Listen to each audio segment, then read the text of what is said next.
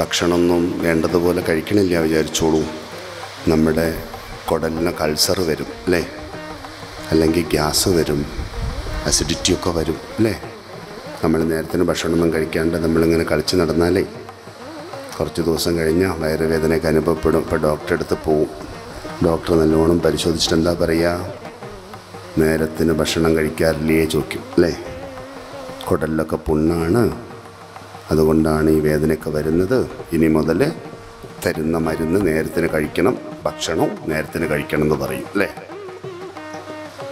അപ്പോൾ നമ്മളൊരു നേരം കഴിക്കേണ്ട ഭക്ഷണം നേരത്തിന് കഴിക്കണില്ലെങ്കിൽ നമ്മുടെ വയറ്റിൽ അൾസർ വരുന്നത് പോലെ നമ്മൾ ചെയ്യേണ്ടതായ ക്രിയകളൊക്കെ നമ്മൾ വേണ്ട സമയത്ത് ചെയ്യണില്ലെങ്കിൽ നമ്മുടെ ജീവിതത്തിന് അൾസർ വരും. നമ്മുടെ ജീവിതത്തിന് അൾസർ വന്നുള്ള അവസ്ഥ എന്തായിരിക്കും അല്ലേ. എവിടെ തൊട്ടാലും വേദനയിരിക്കും, എവിടെയും ഒരു സമാധാനം ഉണ്ടാവില്ല. അപ്പം അതുപോലുള്ള അൾസറൊന്നും നമുക്ക് വരാൻ പാടില്ല.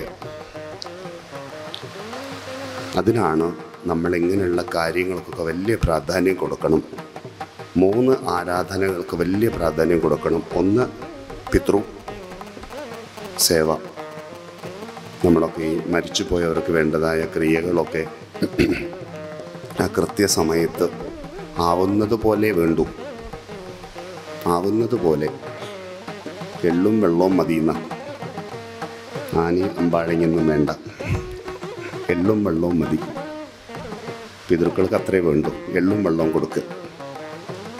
ഇനി എള്ളില്ലെങ്കിലും വെള്ളം കൊടുത്താൽ മതി. അത്രയും ലളിതമായിട്ടേ വേണ്ടു. അത് നമ്മളെ കൊണ്ടാവണം.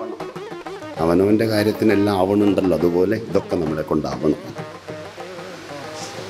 അതുപോലെ തന്നെ നമ്മുടെ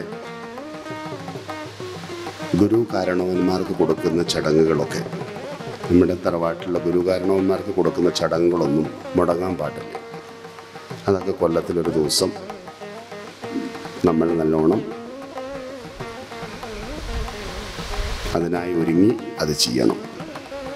അതുപോലെ നമ്മുടെയൊക്കെ ധർമ്മദൈവങ്ങളുടേതായ, നമ്മുടെയൊക്കെ തറവാട്ടിൽ നമ്മുടെയൊക്കെ കാരണവന്മാരായിട്ട് പൂജിച്ചു വന്നതായിട്ടുള്ള ധർമ്മദേവതകൾ, അവിടം കൊണ്ടുള്ളതായിട്ടുള്ള ആരാധനകളൊക്കെ നടക്കുന്നതായ സമയത്ത് നമ്മളെ കൊണ്ടാവുന്ന പോലെ എന്തെങ്കിലുമൊക്കെ അവിടേക്ക് കൊടുക്കണം. അതൊക്കെ വളരെ പ്രധാനമാണ്. നമ്മുടെ തറവാട്ടിലിപ്പോൾ ഒരു കാവുണ്ടെങ്കിൽ അവിടെ എന്തെങ്കിലുമൊക്കെ വിശേഷങ്ങളൊക്കെ നടക്കുന്നുണ്ടെങ്കിൽ, നിത്യപൂജയൊക്കെ നടക്കുന്നുണ്ടെങ്കിൽ അവിടേക്ക് വേണ്ടതൊക്കെ എന്തെങ്കിലുമൊക്കെ കൊല്ലത്തിലൊരിക്കലെങ്കിലും കൊടുക്കാൻ നമുക്ക് സാധിക്കണം. അതിനായിട്ട് എന്തെങ്കിലുമൊക്കെ നമ്മൾ ഒരുക്കി വെക്കണം.